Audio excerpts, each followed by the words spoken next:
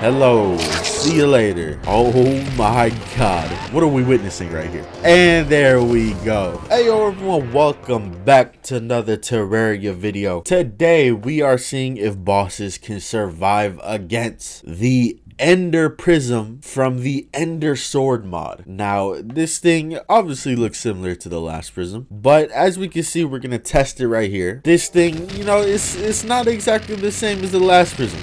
As we can see, it might be a little bit stronger. Now, I have two of them, and you may be wondering, why do I have a second one? Well, the first one I have here shoots 25 beams. The second one shoots 100 beams, may cause lag. Let's see it in action.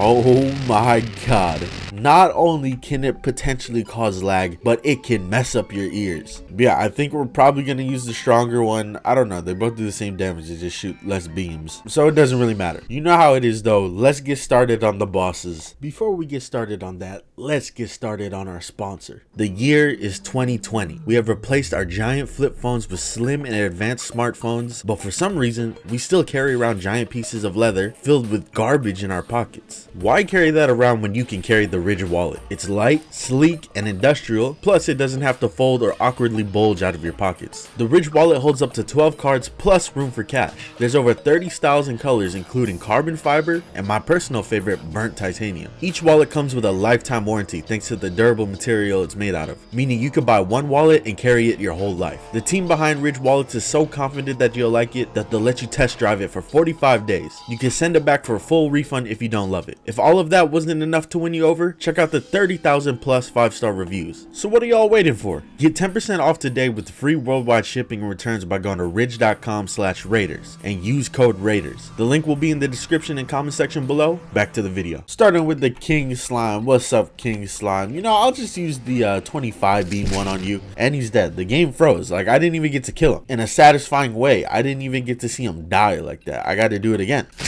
There we go. The game didn't freeze that time. All right, let's go ahead and see the Eye of Cthulhu before he tries to run away. See you later. We're not even going to see a second form from you. Same thing with Skeletron. Get him out of here. None of them are trying to run away as soon as I spawn them in. I know a couple Terraria bosses are like that. Cough, cough. The Christmas and Pumpkin Moon bosses, they like to run as soon as you spawn them during the day. But these guys, they are not fast enough. Let's do the Queen Bee. See you later. She probably was going to run away. I had to make sure she didn't. All right, here we are. We are in the Crimson. Let's see the brain here. Now this is gonna be interesting. Let's see if I can kill like everything at once. Let's get like one beam and then go like this.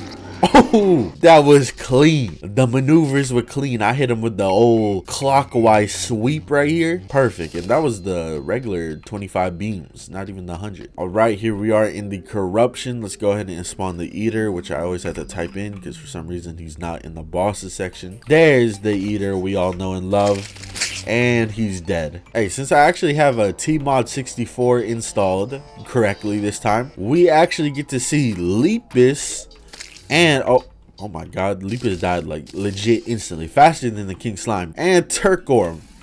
They're back from the dead, and they're dead again. Next up, the Wall of Flesh. Hello, see you later. Now, if I ever find that there's any sort of resistance from any bosses, whether it's Thorium or Calamity bosses, we will switch to the 100 beam one, just to help out even more. But yeah, let us go ahead and see the mech bosses here. We're gonna spawn all three of them at once, just to make it easier for us. And let's see if they all die.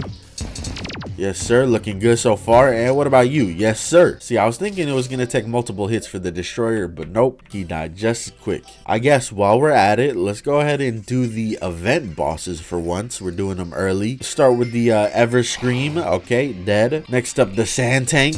Dead. And last but not least from that event, the Ice Queen. See you later. So yeah, we're seeing like zero resistance from all of these bosses. Now, we usually don't see too much resistance in general from vanilla bosses, but like, you know, there'll be a boss every now and then, like the Destroyer, the Eater, the Brain, who will be a little bit weird or have a weird interaction with some OP weapons. But so far, it has seemed flawless from the Ender Prism. This like might be in our Hall of Fame of weapons. I don't know. We got to get to the Calamity stuff. You know, there's only a few weapons that have beaten all the Calamity stuff, Eidolon Worm included. Speak about Eidolon Worm, let's go ahead and do the Dungeon Guardian just to get him out of the way. Boom, there's the Dungeon Guardian. This is with the Calamity mod installed too, so Oh, look at this. We have our first resistance. He's still dying, though. He's still dying. Slowly but surely. Hey, you could kill the Dungeon Guardian with a decent bit of weapons as long as you're able to just, like, you know, finesse and dodge him. But we might have our first resistance now. I don't know if this weapon has any piercing. You know what I'm saying? Any defense penetration. And we're using the 100 beam here. The 100 beam is a little bit faster, but it's still not insta-killing him. I'm going to consider that, you know, a survivable boss right there. Quote-unquote boss. All right, next up, since we were doing event bosses, let's get the Martian Saucer in here. Okay, Martian Saucer died instantly, even though it has 2 phases in multiple segments. Let's go ahead and get the Dark Mage in here. Okay.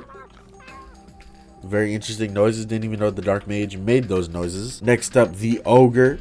Boom. And last but not least, from the Old One's Army, Betsy. See you later. We also cannot forget the Dutchman. There he is. Boom. Hit all of those cannons at once, even though I feel like I didn't even need to. And since we have the mod installed, we could actually fight Akram too, which is very nice. See you later, Akram. All right, it is time for Duke Fish Ron, but you know how it goes. It's more like Duke Fish gone. All right, we are here in the Jungle Temple. Go ahead and take on the Golem here. Beautiful 1.4 sprite Golem. See you later. Boss still sucks even in 1.4. And then now let's go ahead and take on Plantera.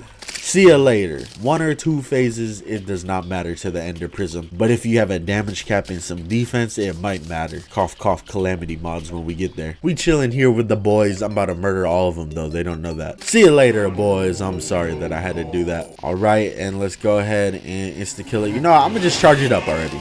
See you later. And now we got the pillars. Ooh, the solar pillar first. You know, this pillar has caused me a lot of pain in the past. Let's go ahead and take it out. Next up, the Nebula one. You know, this is also another one that's caused me some pain. The Stardust one, this one hasn't caused me too much pain. It can get a little annoying fighting this one, but it's not that bad. And last but not least, the Vortex one. This one isn't too bad either. All right, you know what time it is. It's time for me to go do something else while I wait for the Moonlord to spawn in. Oh my god, the Moonlord is here. All right, I want to see if I can do this in a nice, you know, sweep. A nice sweeping motion. Let's wait for his top eye to open. And I'm going to hit the top eye. Boom, hit that eye. And we'll keep going around in a circle. Yes, sir. We hit him with the beautiful clock attack. But let's get to the moment y'all have been waiting for, and that's the modded bosses. Let's make it nighttime because it's time to fight the Primordials from the Thorium mod. And also Abyssion. Hopefully I don't forget him. Yeah, let's hit him with the counterclockwise. I'm about to hit him with it. Boom. Boom. It's a little loud, but they're all dead. Oh, look. Doesn't hurt my ears or anything. All right, next up, Abyssion. Let's see here. I'm always interested in Abyssion and what he does.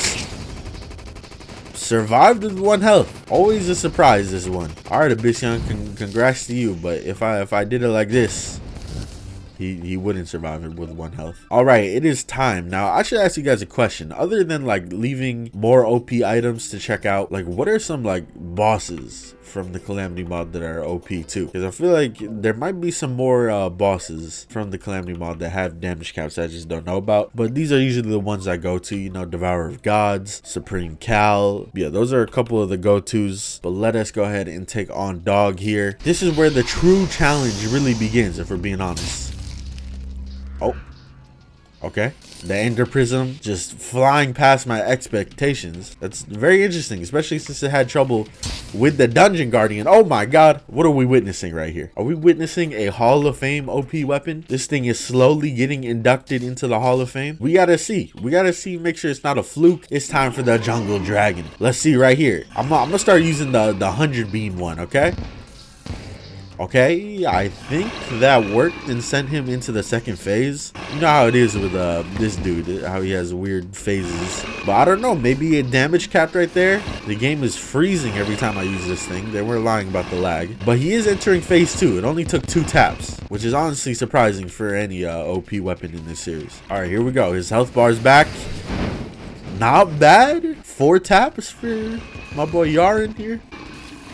And there you go. He is dead. Honestly, you know, it wasn't the one tap. It wasn't the insta kill I was expecting, but that is probably one of the best I've ever seen any weapon do in this series for a while. But now it is time to see if it does this stuff to not only the Eidolon Worm, but Supreme Cal herself. We got the Eye of Extinction here. Let's use it. As you can see, the old arena is still here from when I fought her whatever episode ago. Let's do it. We gotta dodge this, quote unquote dodge. Am I right? I haven't even moved and I'm doing pretty good at dodging it. You know how it is though. We gotta feel on Supreme Cal's balls over here. You gotta break her balls. Can we kill the Sepulcher? Oh no, you gone.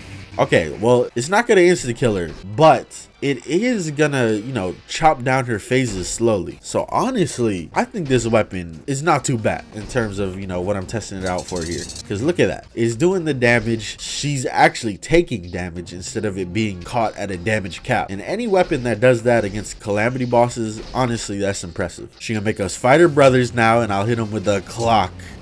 And then I'll hit her with the clock, the super fast clock though. Look at this.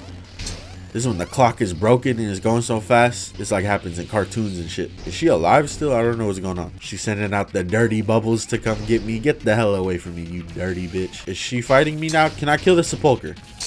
I can't kill the Sepulcher. It's all good. It's all good. We're not here for the Sepulcher. We're here for Supreme Cal. When do I get to attack her? Oh, now I do. And there we go. It's been a while since I've seen that whole entire boss fight. Looks like hell. Probably won't fight her in the Calamity playthrough.